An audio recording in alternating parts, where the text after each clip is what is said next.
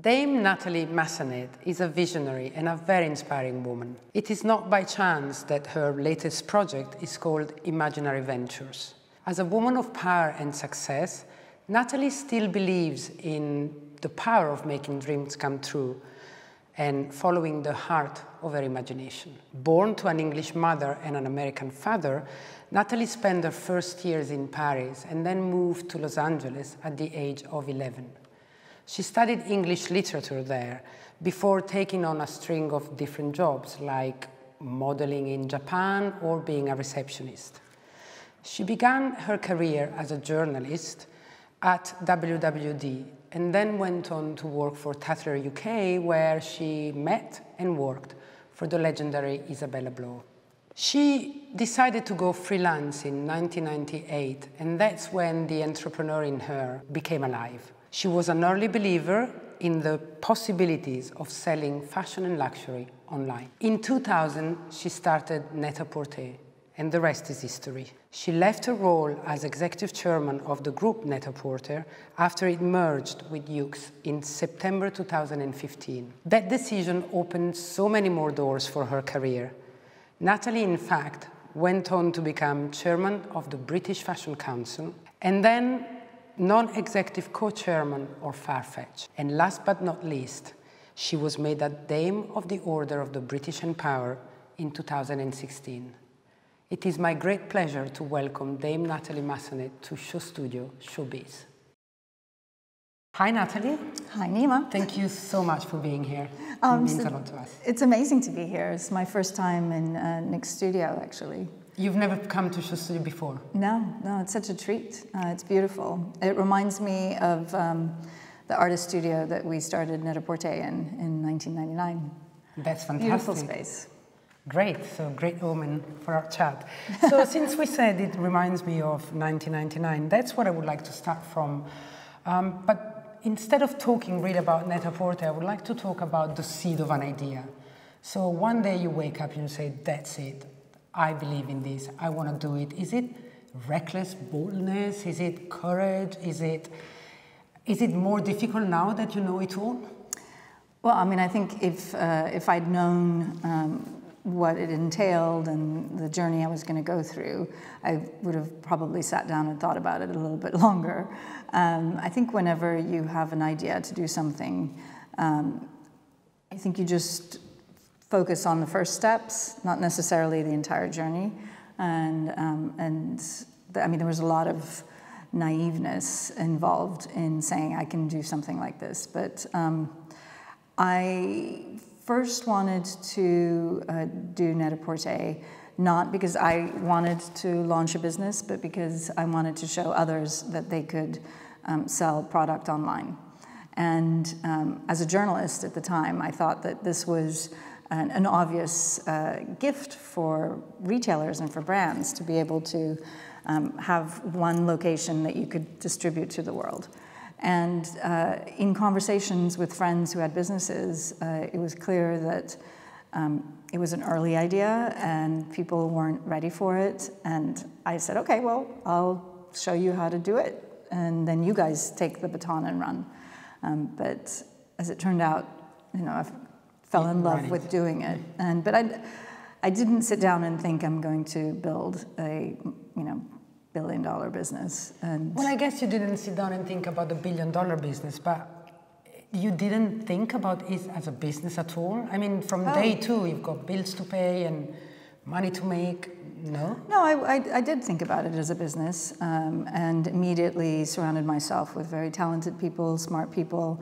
I mean, there was never a point at which we weren't going to do it perfectly or within the realm of what we could deliver that would be perfect. And sometimes that involves compromise, but no, we were ambitious and we took it very seriously. But I'm sure from the outside it looked like it was everything built on a wing and a prayer.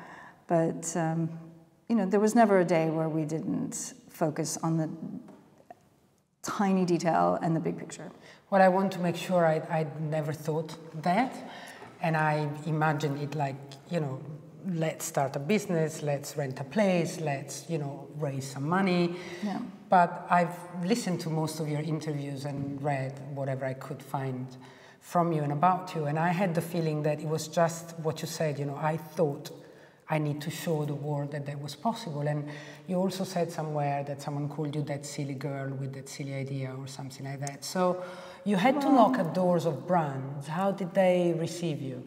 Well, the people who participated and who were supportive from day one obviously thought it was genius, and were very excited for this to come to fruition.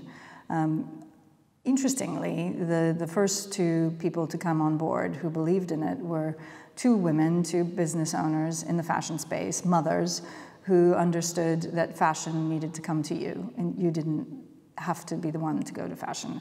And that was Tamara Mellon, when she was just in the early bursts of success with Jimmy Choo, and Anya Heinmarch. Fantastic.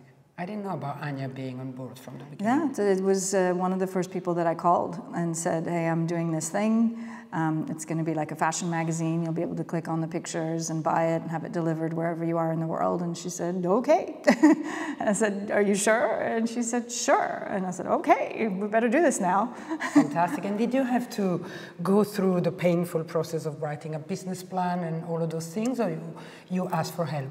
Well, both. I wrote a business plan. I wrote the business plan 2 or 3 times and fine-tuned it, and I asked for help at every step of the way. I think you have to, in order to go where you're going to go, you need to know where you're going. And part of knowing where you're going is setting it out in a plan, how you're going to do it, who's going to help you do it, how much money it's going to cost to build it, and how long is it going to take. And then especially if you're going to raise money from other people. If it's your own money, perhaps you can be a bit less structured, although I think structure obviously helps. Yeah. But if you're going to raise money from other people, you have a covenant with them which says, I'm going to do this. If you give me this, then you should be repaid handsomely.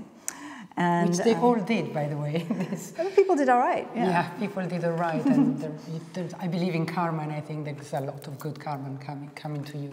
Oh, well, I don't know. I think we put a lot of heart into it, and people wanted us to succeed. We had, for such a long time, people were really cheerleading and helping, and there's so much goodwill. The magazines, we had very little marketing budget, and we relied on the amazing press that we received around the world from people who loved fashion and magazines and blogs, and they really lifted us. So it was incredible. And you must have noticed the difference between the fact that now you're Natalie Massenet and maybe you pick the phone and people listen more than when before this time it was harder to. I was on the other side because I had started my job at Gucci Group. Yes. And it was 2005, and I remember having long meetings to discuss if our brands were going to go into that. And I think about that now, like that's science fiction, that's unknown. Now everybody wants to be there. So, I think people were very nervous about putting their brand on what up until then was seen as a mass market conveyor belt, and it was a non-luxury space. But I think every platform can be whatever it is, depending on who uses the platform.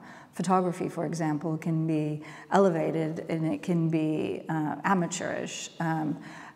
Television can be base and comedy, and or it can be inspiring documentaries. Film, the same thing.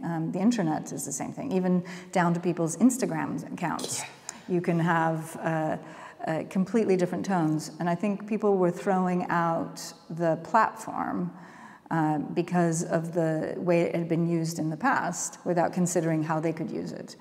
And I think that's one of the things that was an amazing lesson for me then, to see that people could be so closed-minded to something that could be a tool for their businesses. And we're going to do it again. We're going to keep doing it. Although I think people now realize, with the pace of adoption and how quickly we are, as consumers and as businesses, seeing change, people now are probably saying, you know, oh, okay, should I experiment with this thing over here? Probably. I can't ignore anything anymore, and I need to go where the consumer is experimenting. So I'm not sure that what happened in 2000 will happen again. I think people will be more open-minded. Yeah, they will be more open-minded, but changes and trends also in business, they happen faster. And so, as you said, you know, listening to the consumer today, it's probably more important than ever.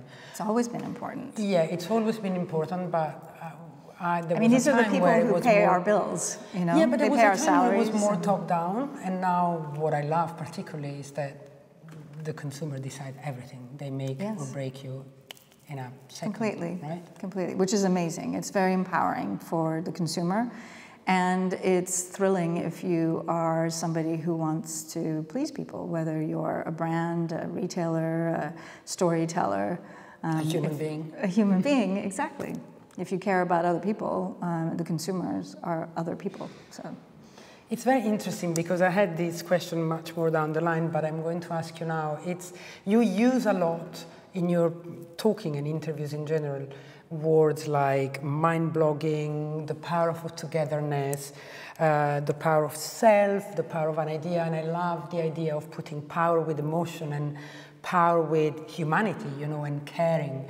And I don't want to sound trite here, but can you express that a little bit? Because I also believe that business has to be creative and business has to be good. And I will always tell people, don't even do it if you don't want to do good as much. So can you give me your... Well, I believe in the power of balance and yin and yang.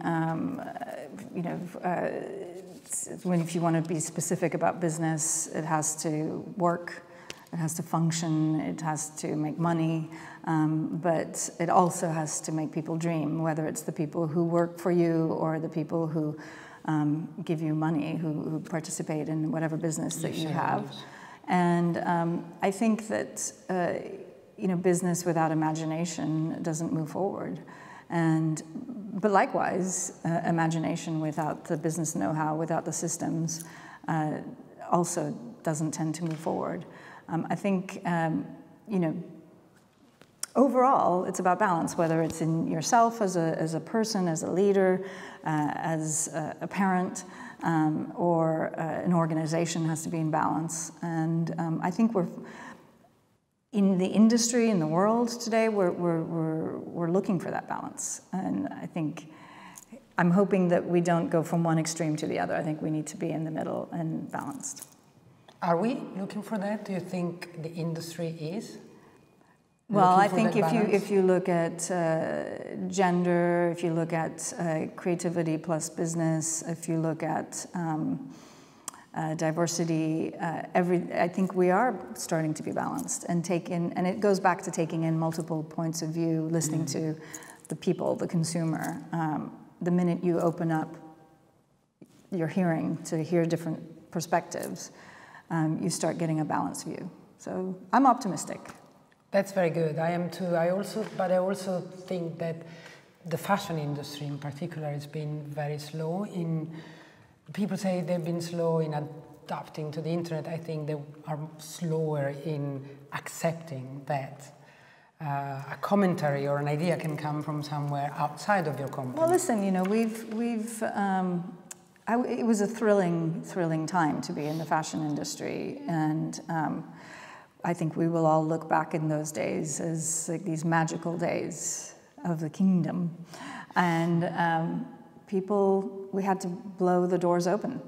And, you know, some people are sad for the fact that it's no longer a very private world of the fashion industry, and that it's been opened up the way it is. And people get nervous about change. And I think you have to embrace change. And change doesn't have to be bad.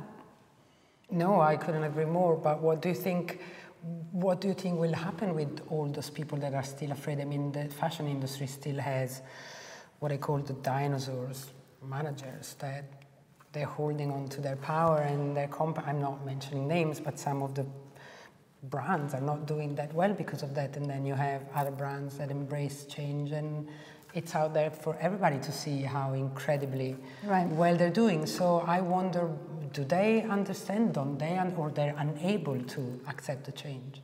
Well, I can't speak for anybody else, but I think change is good. And I always used to say leaders in organizations are experts in old ideas. And, you know, I threw myself in that bucket as well. And when mobile came around and social came around, you know, I had to adapt and ask, how does this work? Teach me. And even now, you know, with my kids, you listen to them, you know, the 12-year-old wisdom in the house. Yeah, and they know much better than we do how it works and what they want. And they do want now. The difference is also that young people do want things that maybe they're not accessible to them immediately, but they have an opinion, they have an idea, so they ask. Well, they don't have any limits. They don't have any limits. So what next? We know that you've launched your imaginary venture, and I think I understood, you know, apart from, again, the business side of it, what you want to do with it. But it would be nice to hear from you. So when you've been so successful to the point that you literally changed the system with your first venture, what can you want or expect, or what's the next objective? Well, imaginary... Apart from making money, but that's a different thing. Or making money for your stakeholders. That's a byproduct. Yeah. But Imaginary is a venture fund, and which I started with my business partner, Nick Brown. And we invest in people with big ideas and big dreams and who want to disrupt retail and direct-to-consumer brands. And in a way, I'm empowering, hopefully empowering with mentoring and financial resources, the next generation of disruptors, and who are very exciting and who inspire me as much as they ask me to spend some time with them and give them practical operational lessons. But really, I'm the one who is getting inspired. Yeah. And we believe that every area in the consumer space could be disrupted unless companies listen to their customers and think about how to market to people, how to talk to them, how to kind of products that they want, the image they need to portray in order to stay relevant. So we're looking at businesses in the beauty space, in the wellness space, in grooming, in sports, in apparel, and I think that the thrill of what I experienced building a business is carries on with helping others experience that thrill and go out and do amazing things. So, and also, as in my past life as a multi-brand retailer, I spent a lot of time identifying, the hot shoe brand, the hot denim brand, the beauty brand, men's grooming, men's sneaker brand, and out of a world of choices and curating that. So I think a venture capitalist is an editor. Is an editor, yeah, who gives money. So, but yeah, that's very good, and mentoring. But so how do you? So do they come to you, or you scan the world? Both. I mean, when I left Net-a-Porter, I started getting phone calls from people who were starting businesses saying, listen, do you have 5 minutes to spend with me? Or 5 million. Or 5 million. 5 minutes or 5 million. I was like, I'll give you 15 minutes.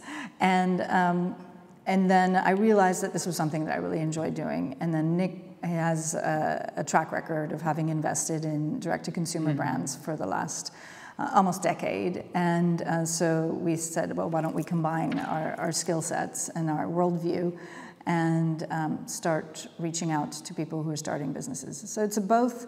Sometimes I'll hear about somebody who's doing something in, California, and we get on the phone and we call them up and we fly out there and say, this is, what are you doing? Yeah. And sometimes they call us. I mean, it's exactly like being on the receiving end of, 200 brands a day calling and saying, please, can you look at my bikini brand because I'd like to be on your platform. And in a way, Imaginary is a platform for entrepreneurs. Yes, but the difference is that you take the risk of buying some stock that will, stay in the stock room forever, which is a financial risk. But here, you put money and time into something that, into people and a concept that can make mistake every day. So, we all know that if we're investing, we know that one time we win big and one time we lose big. So it's yes. Hopefully not. Hopefully not. Anything can happen. But I wonder if Nick is the bottom line man and you're the guts person in it. You're the do you go with your guts feeling? Yeah, I mean, listen. Or you look at the figures. We both do. We both do. I honestly don't think there's any point in starting a business unless it's going to have revenue and it's going to be profitable. Mm. And I think you have to illustrate that from day one, that this is your vision for it. We're not, neither of us are interested in financing somebody's whim of an idea without them having some very grounded approach. I think that you can't confuse loving creativity and style with not having an eye for the bottom line.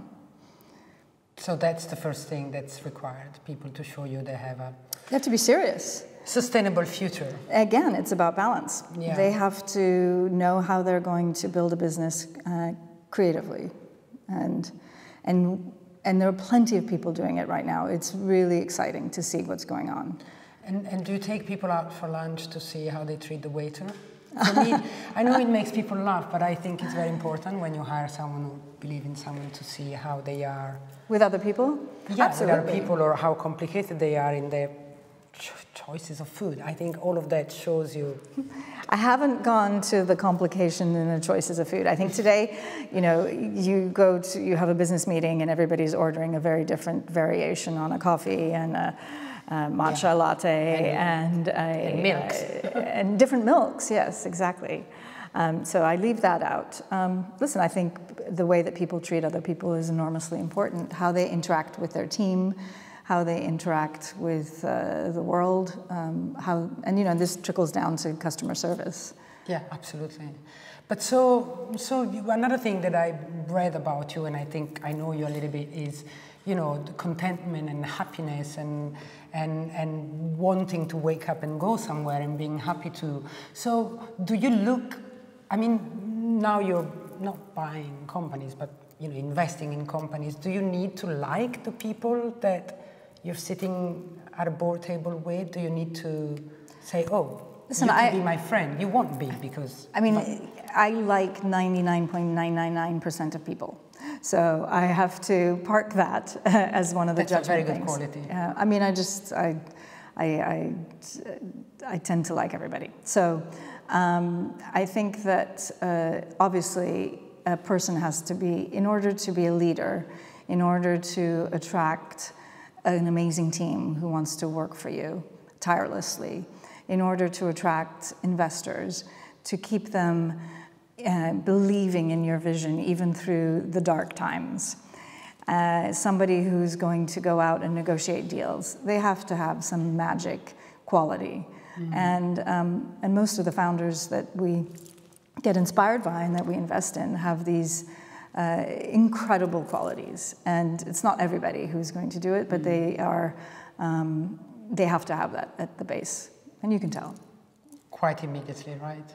Mostly. Yeah. Although, you can have a very introverted leader who's enormously successful. So it's... with a great vision. With a great vision and a great execution plan. Yeah, that's very important. We can go back to that. And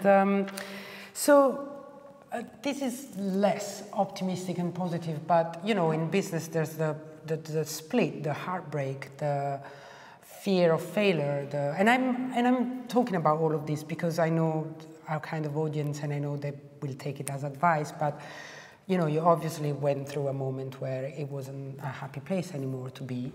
And I'm not not interested in details, but how do you deal with that? How do you wake up one day and say, you know what, I'm a strong person, I have a life ahead of me, let's change it, let's leave, let's quit. And it's your baby, in a way, you know, so... Well, it's not my baby.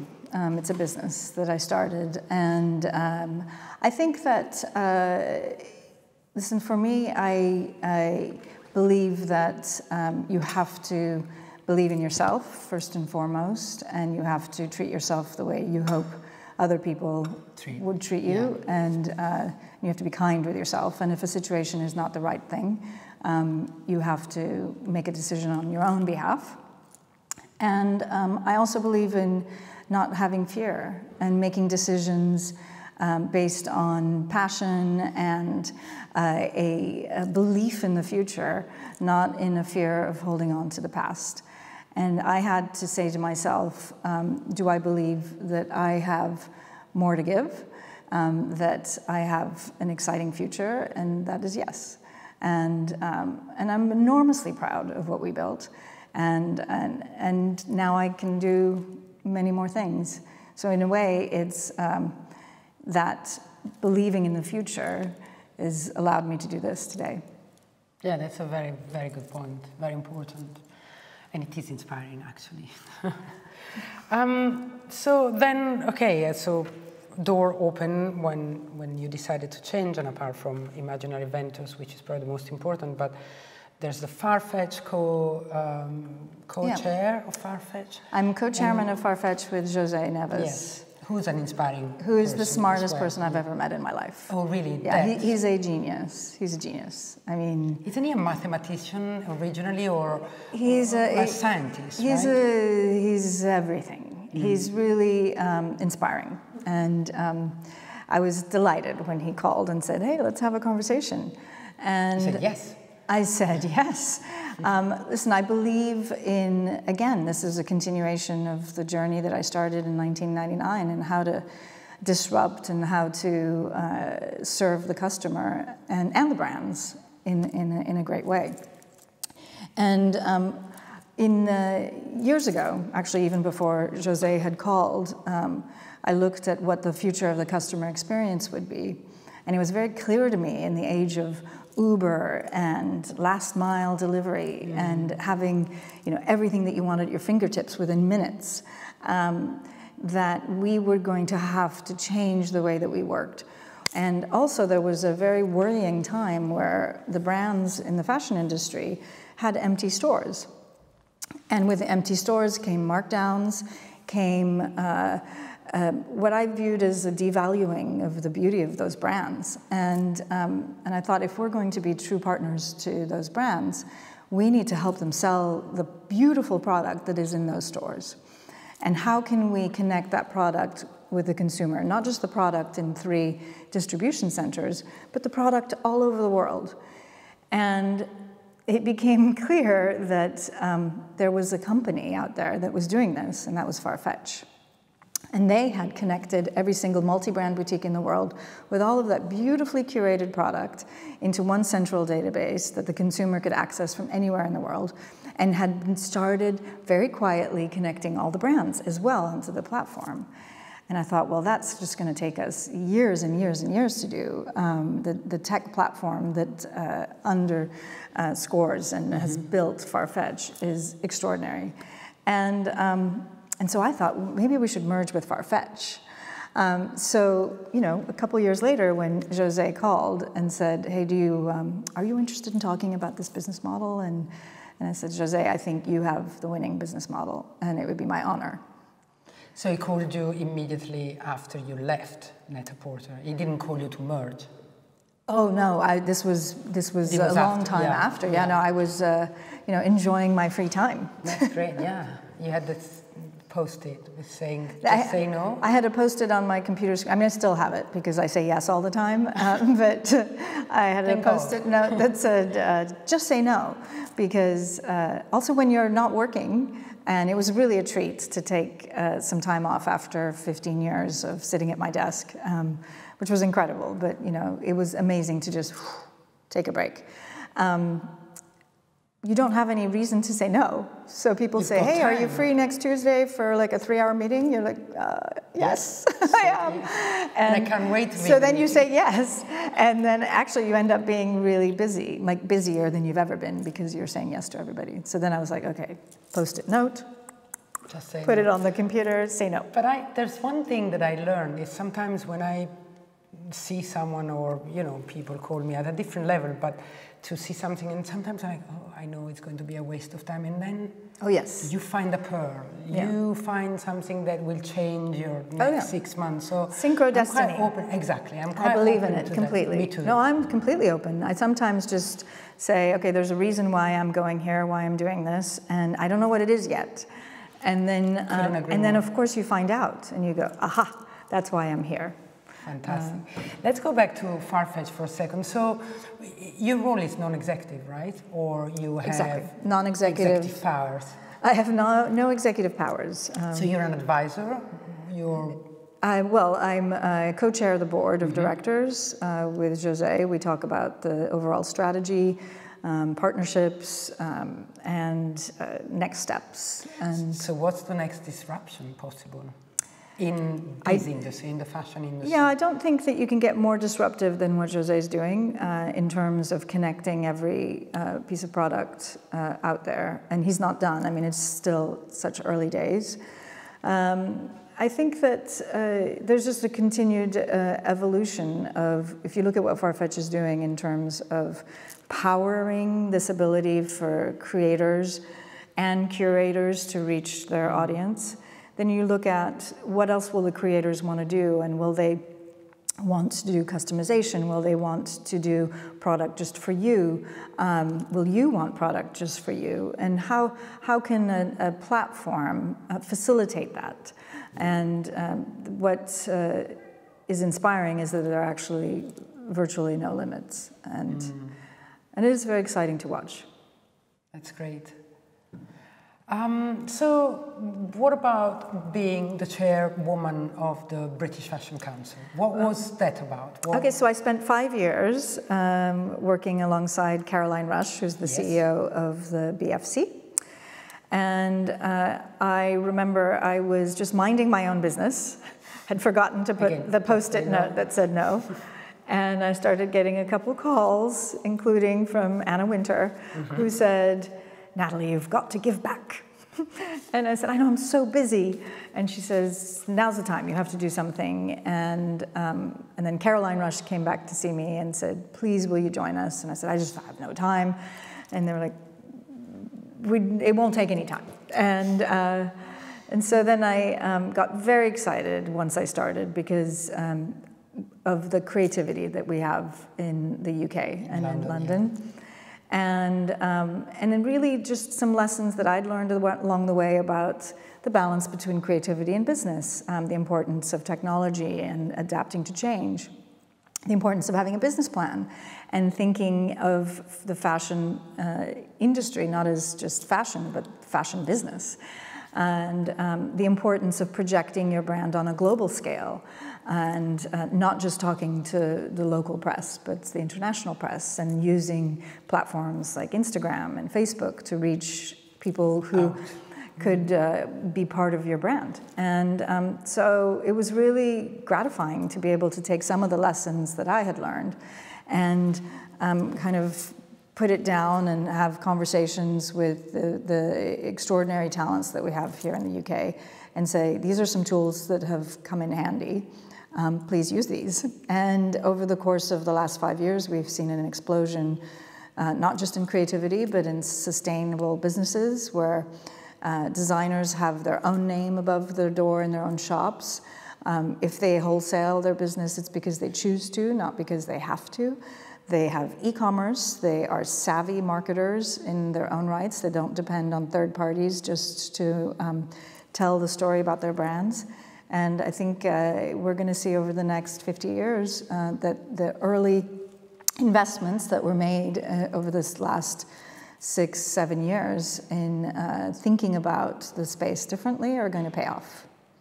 And are they succeeding?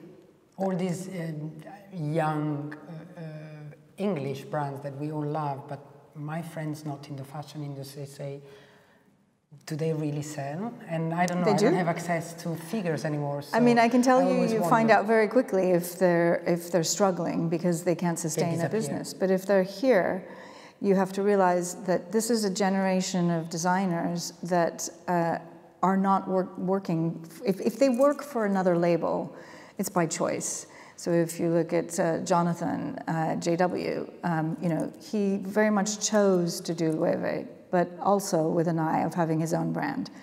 And a decade earlier, the only way that you could succeed in fashion was to take this extraordinary talent and plug it into someone else's organization. Today, they're building their own organizations. And even if those organizations are small, they are independent, they are able to be exactly what their customer wants.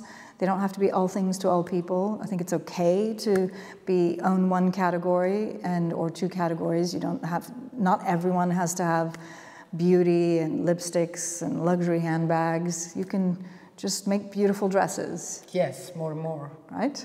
So I think many girls who are doing that. I think they are succeeding.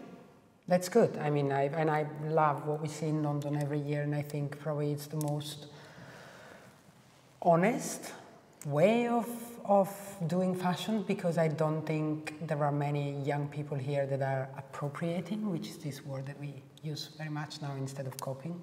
Right. And I think London is inspiring for that.